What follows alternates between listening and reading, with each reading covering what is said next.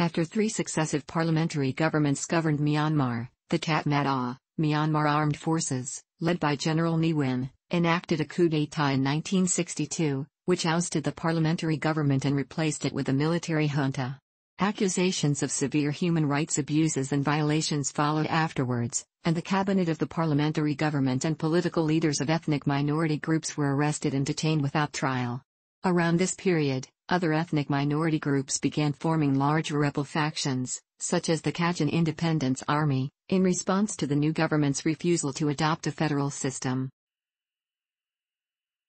In 1967, the ideological spread of China's Cultural Revolution led to riots between the Bamar and Chinese communities in Rangoon, present-day Yangon, and other cities.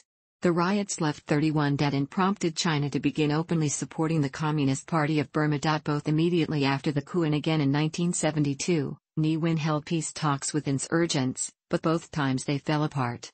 This was partly due to Ne Win's refusal to adopt a federal multi-party system. After negotiations failed, defectors from the Tatmadaw and ethnic insurgents walked back to their bases, with headlines across Myanmar famously reading "They have gone back." Private property was confiscated by the government, and the Burmese Socialist Programme Party, BSPP, was founded in 1974 to govern the country under a one-party system. Under Ne Win's 26-year dictatorship, Myanmar became an isolated hermit kingdom and one of the least developed countries in the world.